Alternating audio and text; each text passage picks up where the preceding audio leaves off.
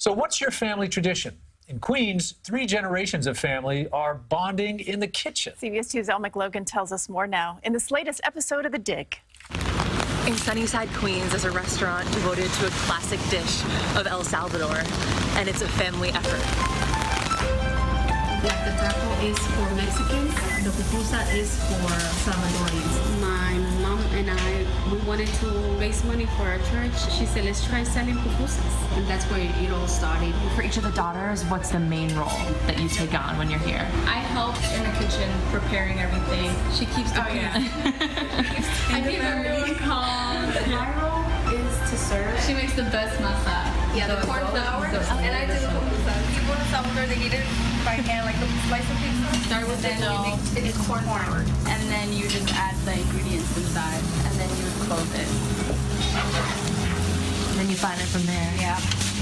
My husband is Mexican and I'm Salvadorian, so we wanted to share both cultures.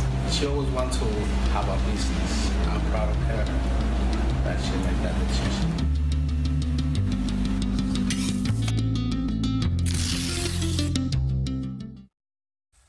The Vargas family is passing down their tradition and culture through the pupusa. Yeah. The grandmother Maria is teaching cooking techniques and also at the same time teaching her native language to her granddaughters. And it was just really inspiring for me to be in there with them and see them all work together. They seem so happy working together, too. Yeah, they said that they were close before, but working in the restaurant has made them even closer. They learn how to communicate better, and they said it's taught them a lot. I love how they each have their own specialty, too. Yeah, their own, like, special role that they play. Yeah, that's really great. But also, think about it. They're leaving the business to the preceding generations as well, and the skills. That's exactly right. And some of the daughters were saying, I used to get really nervous when I would start to make them. They weren't quite right. Our grandma was super strict.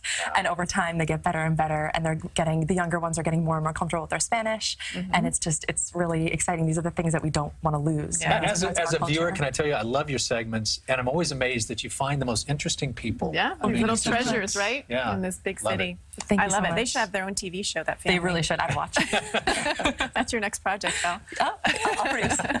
For Elle's full episode and to check out all of her videos, go to our 24-hour streaming service, CBSN New York or cbsnewyork.com/thedig.